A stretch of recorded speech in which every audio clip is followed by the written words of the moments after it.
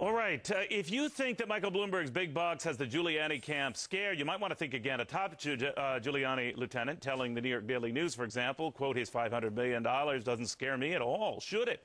Let's ask Margaret Hoover. Margaret worked for the Giuliani campaign and is the great-granddaughter of Herbert Hoover. Also with us is Michelle Bernard, president of the Independent Women's Forum. To you first, not worried, Margaret?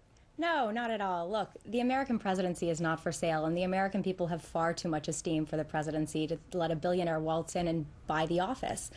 Look, Mike Bloomberg played very well in a city where money actually talks, but what plays on Wall Street doesn't necessarily play on Main Street, USA. The American people are smarter than that, and I think we need to give them credit. To be fair, though, he's been a pretty good mayor, right?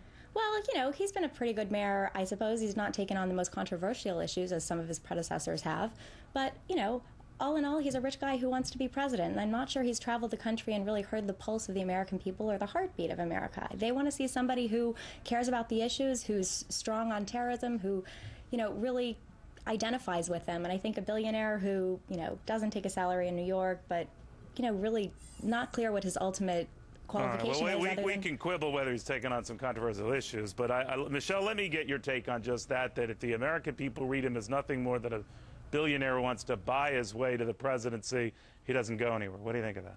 Yeah, well, I don't think that's correct. I mean, he's a billionaire, but we also have to realize that, you know, Romney and Giuliani are wealthy men also.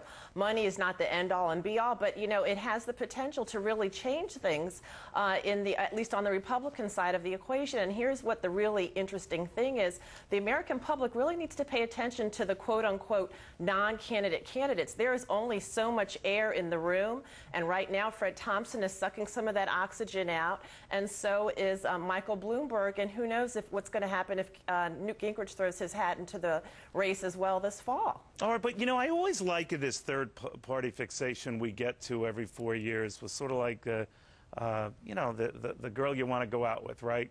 No offense to either of you. You know, yeah, and then you think about, well, you know, I went out with you. Actually, you're a nutcase. I don't want to do it. So you go back to what you know. So I'm wondering whether this dance we have with the third-party idea actually is just that, and we go back to the main parties. Well, you know, I think Mike Bloomberg is doing something that's very smart, which is riding the tide of the rising tide of independence in the United States. It's the largest political group that's growing are people who are identified as independents. They don't really identify with either party. So you think there is something to this independent phenomenon? Because when people are asked about this, they do say the Republican Party has let me down, the Democratic Party has let me down. Maybe Bloomberg senses, Michelle, that this is that moment.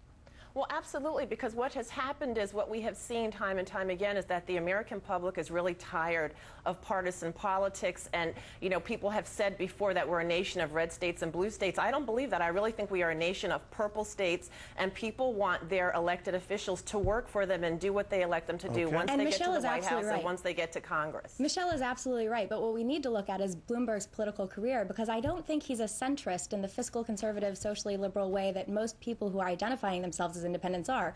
When you look at his policies in New York, he's really had quite liberal policies. He's a big government guy who believes government should get in the lives of independent people, and he's also pro-gay marriage, which is socially left of Hillary Clinton. I can see the campaign now. You're already waging it.